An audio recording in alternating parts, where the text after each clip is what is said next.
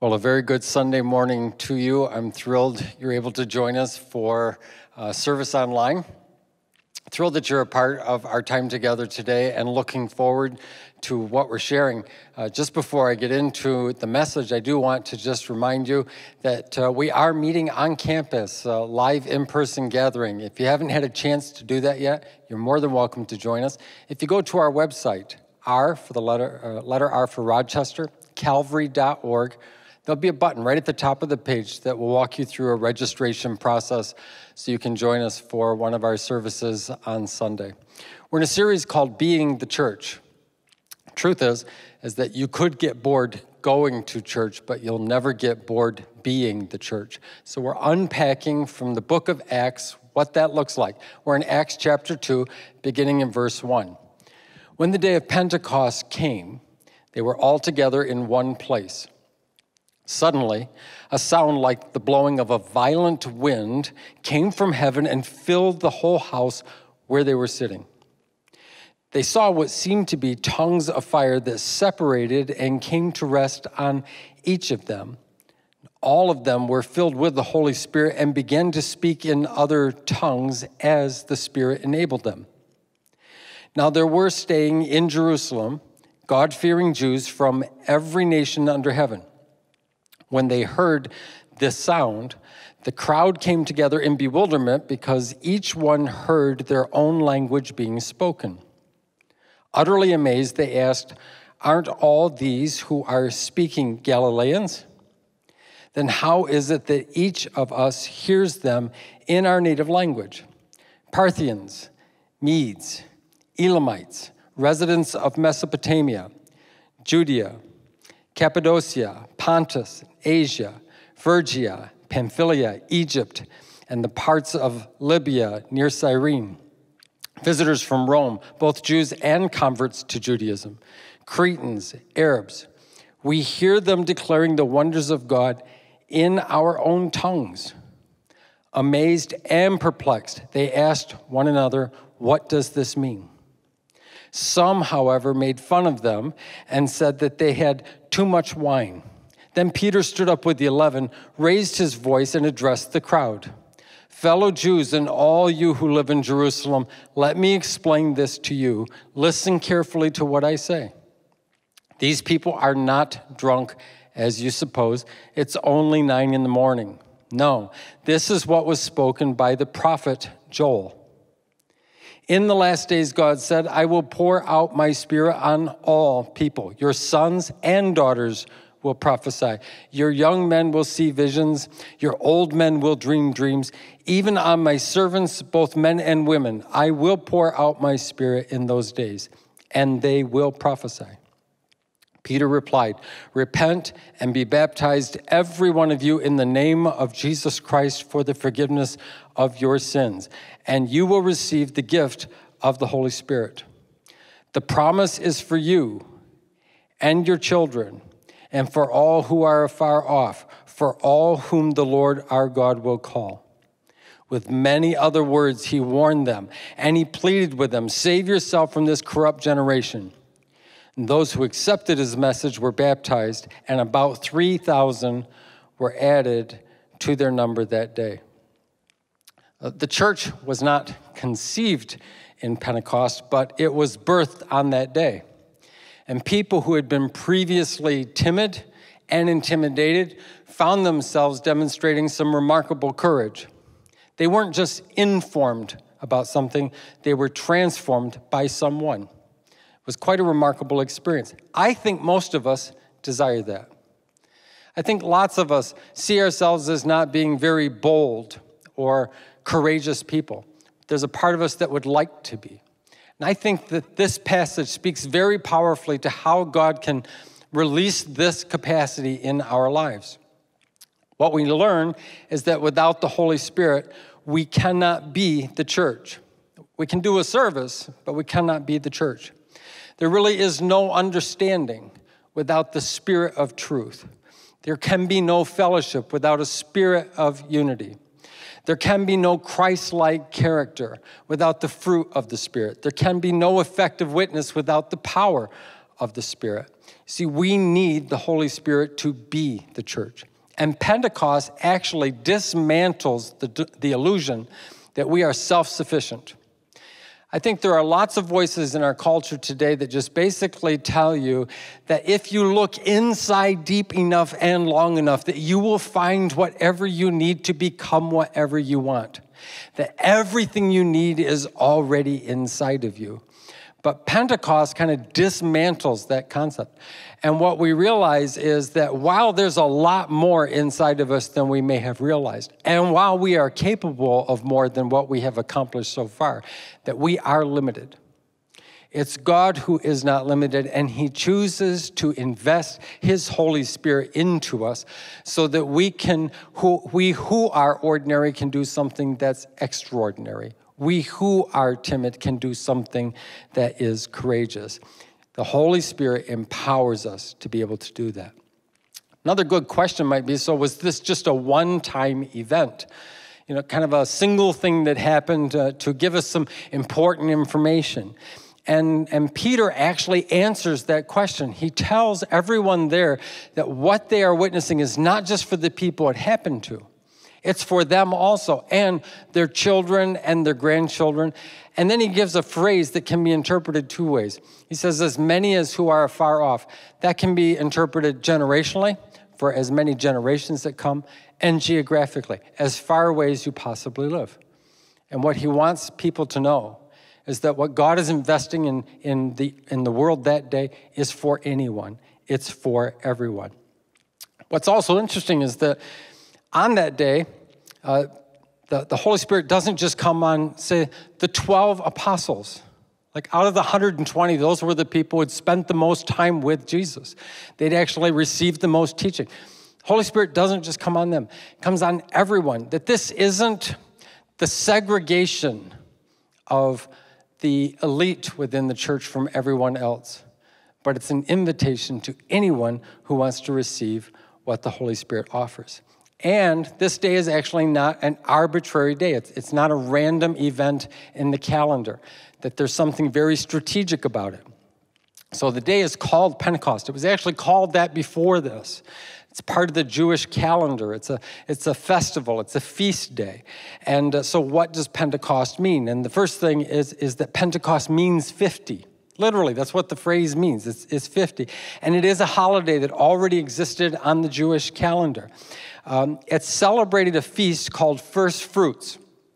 And this occurred on the first day after the Sabbath following Passover.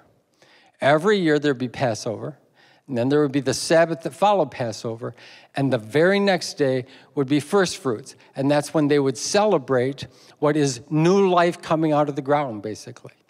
And what's really cool about this is that Jesus was crucified on Passover. And on the first Sabbath following Passover, on the day of First Fruits, Jesus raises from the dead. First Fruits is always on a Sunday. And 50 days later, 7 weeks plus 1 day, is the Feast of Pentecost. And that's always also on a Sunday. Jesus rose from the dead, and the church is birthed 50 days later. Now, Pentecost is also about harvest. Pentecost is about harvest. They lived in a very agrarian society, an agricultural society where farming was essential to the ongoing survival of any community.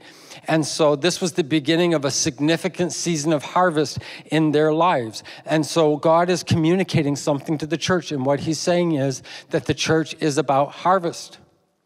That's what I want you to think about. It was already ingrained into their thinking on that day.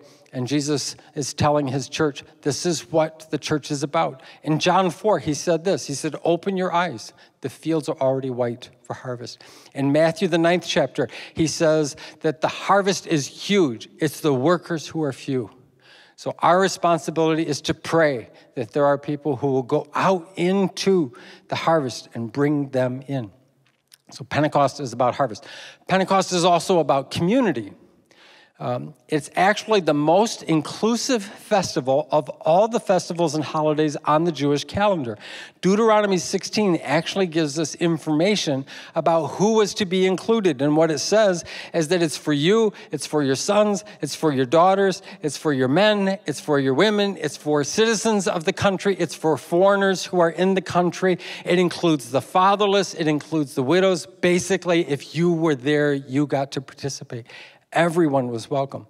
That's why Luke makes an effort at showing how many of the different people groups are represented. All those names that are a little bit hard to pronounce and places that we would have a hard time locating on a map. He was identifying that they are included because that's what Pentecost is about. And these weren't just Jews.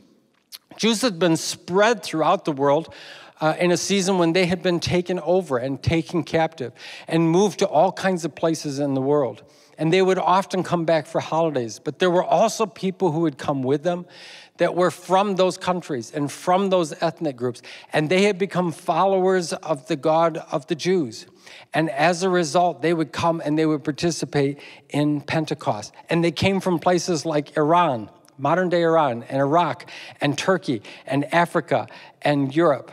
And it's a really powerful picture. This is so amazing to me that what Jesus is saying to his church, it doesn't matter what language you speak. It doesn't matter what food you eat. It doesn't matter what your fashion style is, that you don't have to change those things to get in on the one thing that God knows is the most important thing, and that's being welcomed into his kingdom, into his church.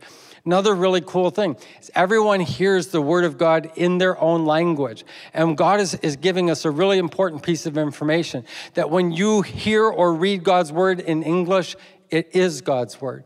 And if you hear or read God's word in Russian or in Portuguese or Italian or Japanese or Spanish, whatever the language is, it is God's word. You might not know, but in some world religions, it's only the original language that's considered God's word. And so if you have a translation, they don't consider that God's word at all.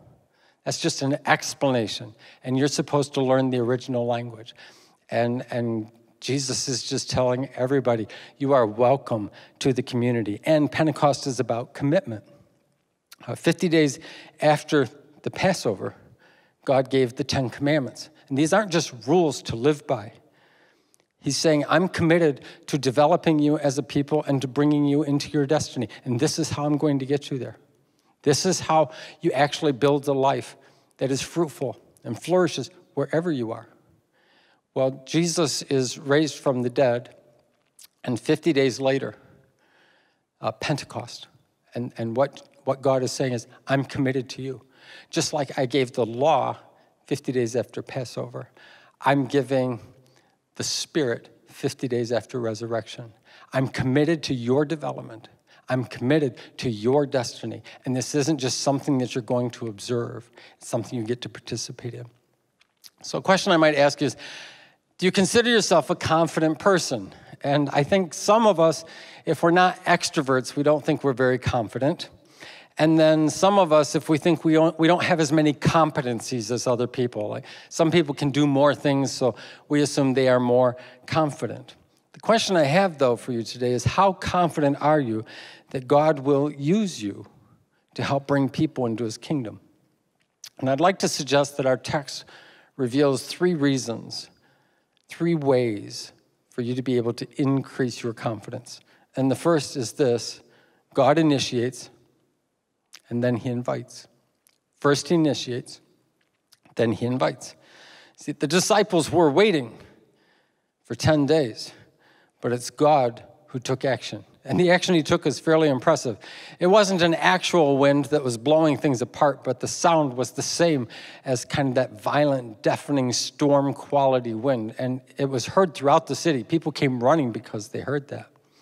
And then there was this ball of fire that seemed to appear, and it seems to be disintegrating or coming apart and spinning, and individual flames are going out, but they're not just hitting walls, they're actually hovering over the tops of individual people. And this had incredible symbolism to everyone who was in the room that day because of what they knew of Scripture. Fire always represented something of the presence of God. For example, when Abraham was making his covenant with God and there was pieces of a sacrifice that were divided, that God actually appeared and in a fire that walked through the pieces and made his promise. Or when God called Moses to be the person who would be a deliverer for his people, he appeared to Moses in a burning bush, a fire in a bush. Or when God's people were being released from and set free from their land of bondage in Egypt, there was a pillar of fire that helped guide them not only across the Red Sea, but through the wilderness that they would have to go through. And this is what God is saying. I'm doing this for every one of you. There's a flame that lands and hovers on every single person in the room. What God is saying is, I am here to keep my promise, make a promise and keep my promise to you. I am here to use you to bring a work of freedom into others' life. I am here so that I can lead and guide you into all the ways that you should go. Every single one of them. And the thing is, if you and I were responsible to initiate all of that, that would be way too much pressure for us. God initiates, and then he invites us to participate. Second reason for confidence is that God makes personal investments. God makes personal investments. Everyone who was there spoke in a different language about the wonderful things of God. Now, there were people who were older and younger.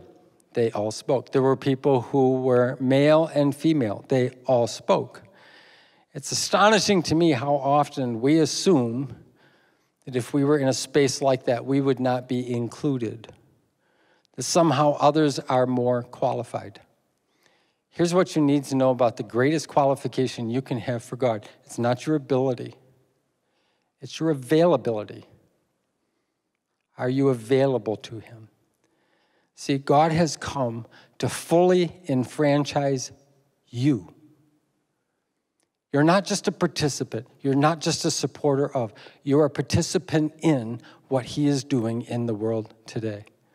And what God did is he put a miracle on their lips. Don't you want God to put a miracle on your lips today? To fully enfranchise you to be all that he's called you to be. Third reason, God fulfills his word in you. Everyone was quite perplexed by what they were seeing. Galileans were not known for their education or multilingual capacity. In fact, the view of them was not very high. And so when they saw all these Galileans that were speaking in perfect dialect, different languages, it perplexed the people who were watching that, and they were talking about the wonderful things of God. Now, Jesus had prepared them, but this was also prophesied in the book of Joel, and that's what Peter stands up and lets everyone know. I know this is confusing to you.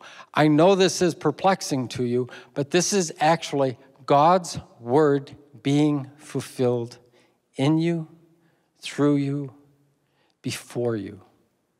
This is a very important thing for us to know. We don't have to fear any gift that God wants to give us. God's active work in the world is actually included in Scripture. There are things that he is at work doing. We don't have to fear them.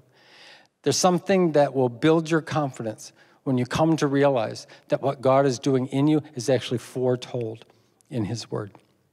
So the Holy Spirit came on this community of faith. Every individual was able to participate. But the Holy Spirit didn't actually fall on random houses or random people who were just walking down the street.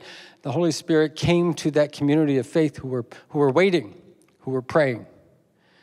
And this can make us a little bit uncomfortable. There were some people who were hearing this, and I've actually been asked this. Do you suppose that maybe the miracle was on the hearing side of the equation, that everyone just heard? Like they were just speaking in their own language, but everyone heard them in their own language. And so it's a miracle of hearing. And Peter answers that question. He tells us that every single one of those individuals spoke in different languages as the Holy Spirit enabled them. Now, some made fun of that. When you don't understand a language, sometimes the way a language sounds can be humorous to you. Also, when people are uncomfortable, they will revert to humor. in order to try to offset some of the discomfort and awkwardness that they're feeling. And so some people just said, maybe these guys are drunk. Maybe it sounded like slurred speech and gibberish to them. Two sheets to the wind, people who are just making a lot of noise. And what Peter says is, they're not drunk. What he says is, they're under the influence, but not of alcohol. They're under the influence of the Holy Spirit. Have you ever noticed that people who are under the influence of alcohol tend to talk a little louder? They tend to seem to be a little bit happier, at least their emotions are a little more out there. And they seem to be more confident. They're willing to try things. This is why lots of people revert to alcohol in order to work up courage to do something. Wouldn't it be great? In fact, this is what the scripture tells us, is that we can have access to that kind of courage and that kind of joy and that kind of confidence without compromising our capacity in any way, but just simply being available to the Holy Spirit. So how do we respond? Repent. Now, a lot of people think that repentance is just the confession of previous sinful behavior you've been engaged in. But repentance is not limited to that. Repentance is changing the way you think about God and about yourself. In fact, this is what I would like to suggest to you. I believe that most of our sinful behavior flows out of a misconception that we have about God and about ourselves. And we have to see God differently. Some people think that God was just angry in the Old Testament and then he just turned into a nicer person in the New Testament. The cross did not change the heart of God. The cross revealed the heart of God. We were the ones who misunderstood. And once you see God through the cross, you see him the way he actually is. He also says, be baptized, repent, change the way you think, because that's going to change everything else. Be baptized. He's saying, follow through. Baptism is not an initiating action. You're not making yourself saved by being baptized. It's accepting an invitation. And by the way, we're planning. We've had some people request baptisms, and so we're planning to have a baptism available soon, upcoming. In fact, you can go online, and it's ourcalvary.org/baptism, and you should be able to find some information about how to sign up for that. See, it's very easy to criticize what we don't like in the world. Our culture is full of that. In fact, if you are particularly harsh and unkind, you will get the most possible attention. It's also very easy to conform. Just because we fear the kinds of things that could happen to us or the things that are said about us, we will conform. And what baptism reminds us is that criticism and conformity will not change our world. We can die to that life, and we can rise again in the life that the Holy Spirit calls us to in Jesus Christ. We can die to that way of life and then receive the Holy Spirit. What I can tell you is this, is that wherever Jesus is exalted, the Holy Spirit descends. That wherever we lift Jesus up, the Spirit comes down. And that's a good place to start. I would encourage you today, find a place, find a time, lift your voice, put the name of Jesus on your lips and see if he will put a miracle on your lips. I have a question. What if God gave you a syllable or a word or a phrase that you didn't understand? What would you do with that? If that came to your mind, what would you do? Would you dismiss it? Would you discount it? Or would you embrace it and say it out loud and watch what God does with that? So I'd like you to pray with me today. Heavenly Father, we're not always as courageous as we desire to be. We often feel disqualified and excluded. And yet Pentecost reminds us that you are willing to make a significant investment into each and every one of our lives. Would you help us begin today by changing the way we think about you, your agenda, about ourselves. Help us to be able to follow through on that in a very real way. And then as we put the name of Jesus on our lips, would you put a miracle on our lips? In Jesus' name, amen.